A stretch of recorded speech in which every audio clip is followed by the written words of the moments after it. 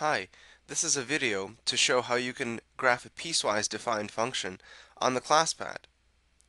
We select the Graph and Table application. We want to graph a piecewise defined function. So we toggle the keyboard on by pressing the keyboard button. And then we go to the 2D tab and find the piecewise defined function key. When we tap it once, we have two functions that we can enter. If we want to enter more functions, just tap the key again.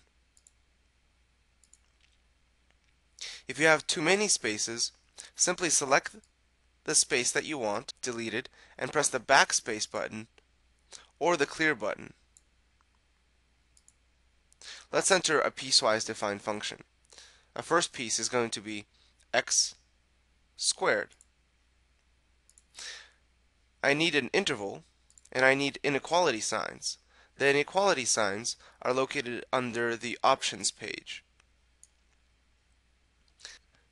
Let's have our interval be from negative infinity to 0. And our second function, let's say, is x plus 1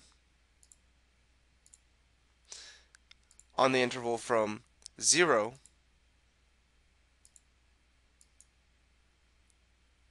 to infinity.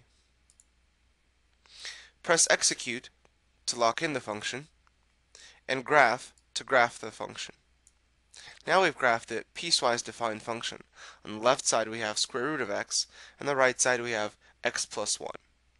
Now try your function.